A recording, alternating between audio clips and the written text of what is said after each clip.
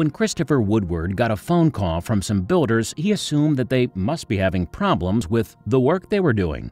But the phone call was actually about something far more exciting.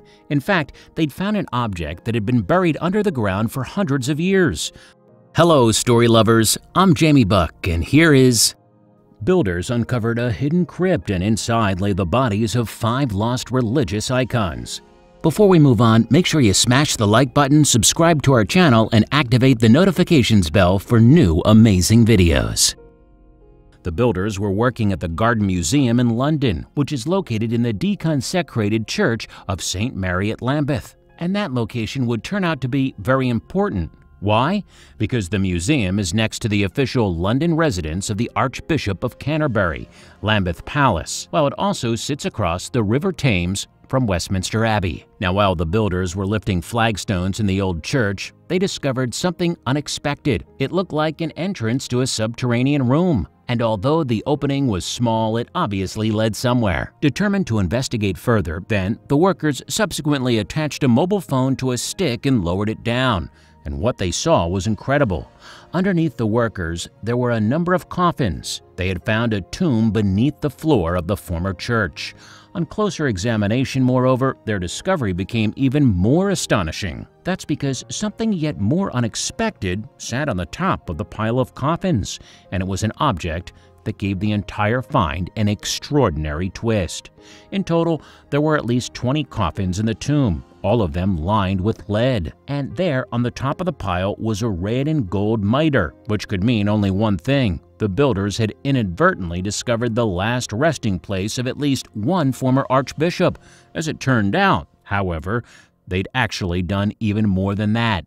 The Church of St. Mary-at-Lambeth was first erected in the 11th century, with its initial construction funded by the sister of Edward of the Confessor, who was the King of England at the time. Then, later, beginning in the 17th century, it was used as a burial site for a number of archbishops because of its proximity to Lambeth Palace.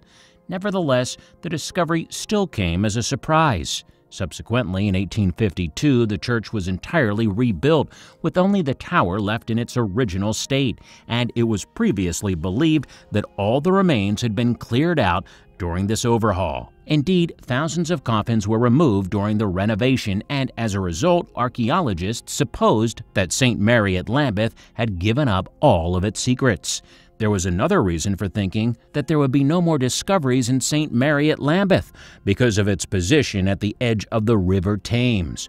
The church's crypts were liable to flood. Consequently, many archaeologists believe that there were no underground vaults to be discovered at that church.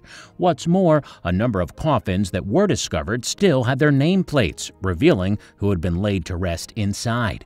This, in fact, led to the most momentous discovery of them all. One of the nameplates showed that a body of a man named Richard Bancroft was buried in the crypt, and he had played a hugely important role in the history of Christianity in England.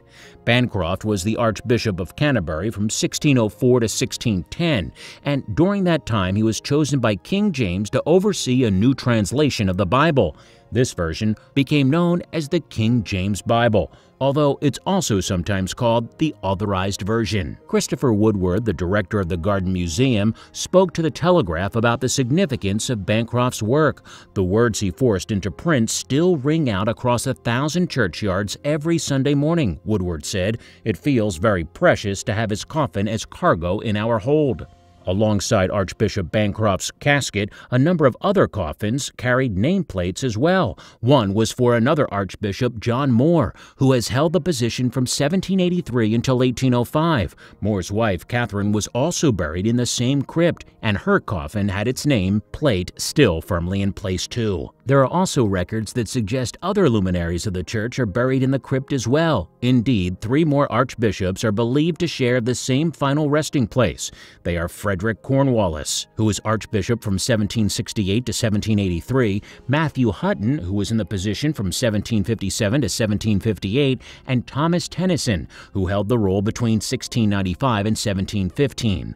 Another coffin was also identified, and it's believed that it belongs to a man named John Bettesworth, who held a position known as the Dean of Arches. Essentially, he was a judge who was part of the court of the archbishop. Meanwhile, a sixth archbishop, Thomas Secker, had his organs buried in the container in the yard of the church. Interestingly, there was a period in the 1970s when the whole of the church, not just the crypt, was in jeopardy. In fact, after it was deconsecrated, the entire building was due to be demolished. Instead, though, it was saved and subsequently became the world's first gardening museum.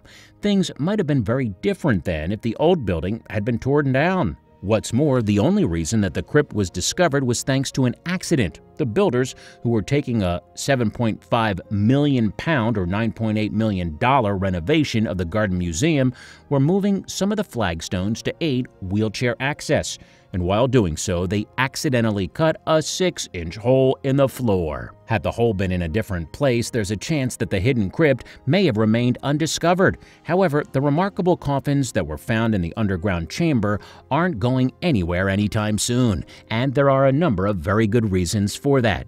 While the lead-lined coffins are likely to house only the dry remains of the dead, there's another possibility. Bodies can sometimes decompose into a black, gloopy liquid called coffin liquor. And if these old caskets ever break, this substance could well spill out everywhere. That doesn't mean that you can't visit the crypt, though. As part of the refurbishment of the Garden Museum, a hole has been left in the floor. It's square, it's lined with bricks, and there's a panel of glass laid into it. This will therefore give people the opportunity to peer down at the stairs and lead into the secret crypt. At the same time, it will allow the occupants to rest undisturbed. The crypt itself has been left exactly as it was. That means the mitre, the site that first suggested the magnitude of the find, remains in place too. Indeed, the gold and red headpiece still sits on top of the pile of caskets. And there it will remain, a reminder of the wondrous discovery that many had thought was impossible.